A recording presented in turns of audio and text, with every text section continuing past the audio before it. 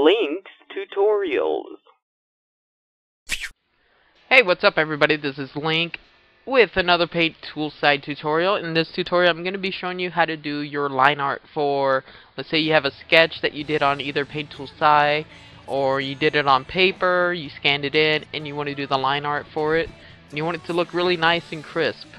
Okay, usually what I do is with my images, let's see, my resolution is usually at 200 so that it comes out really big, so if you need to shrink it down it won't lose any of the details. So when you start off you're gonna see this plus one layer. I usually add 2 layers just so I don't click on the bottom layer so that I don't mess up accidentally the line art, the sketch layer, which would be really hard to edit. But okay, so what I would highly recommend is using your pen tool, changing the size to about 3 or 4, not 2. There we go.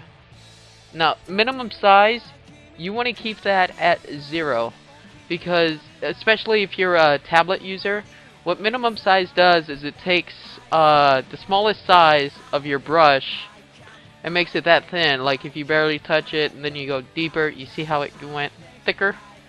So you want to keep that at 0, and the opacity you want it at 100%. Okay, so if you have a sketch and it's kind of dark, all you have to do is go to the sketch layer, go up here to the opacity or opacity, whatever you want to call it, and just lower it down enough to where you can still see it, but it's not too distracting and doesn't blend in with your line art. Okay, I usually keep it at the what is that? That edge shape, the very first one. I keep it at normal, and I tend to use the ink pen, or the ink rather, pen. Sorry, I usually tend to use the pen more than I use any other tool. Just because the brush, if you use it, it tends to not stay the same opacity. Okay, so once you have that all set up, all you have to do is figure out what you want to start off with. I usually start off with the head area. Okay, as you can see that's kind of thin, so for this drawing maybe a little thicker. It doesn't matter how thick you go because your minimum size is always should keep it the same. Okay, maybe not. A little thinner. That works. Okay, so you want to be able to trace really well. Sometimes I mess up a lot. And you just want to keep with the drawing. Now this drawing I actually drew. I know there's tutorials out there where people take a picture that was done recent, like by someone else, and they decide to try to retrace it to show you. I think that's kind of dumb, and they pass it off as how to draw. They're not showing you how to draw, they're showing you how to trace. Okay, so pretty much that's all there is to it. You could try the brush tool if you want.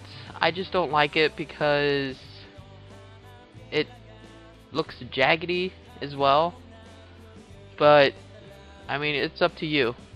The reason why it's jaggedy is because it's got it's like a real brush. See how it has the brush strokes? I went over this last time. You can make pretty eyes with it for girls, because you can make those into eyelashes, or you can use it to detail your hair layer. Okay. So that's pretty much it. I mean, there's not much to inking. You can use the ink pen if you want. The ink pen's pretty nice too. The only thing is it stays the size of the brush. So say you're like me, I'm used to like being able to go thin, then thick. The ink pen will not do that. It will stay the same size no matter how hard or how soft you press. This is me pressing really soft. This is really hard. Okay? No change. So that's why I don't use the ink pen.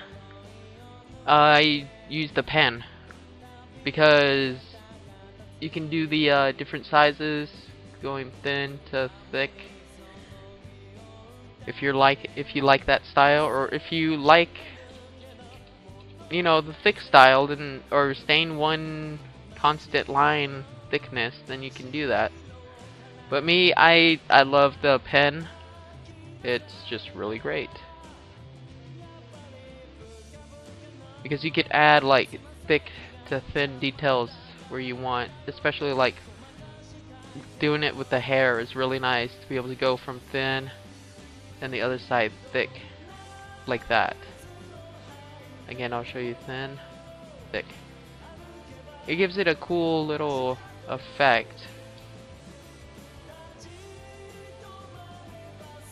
Oops.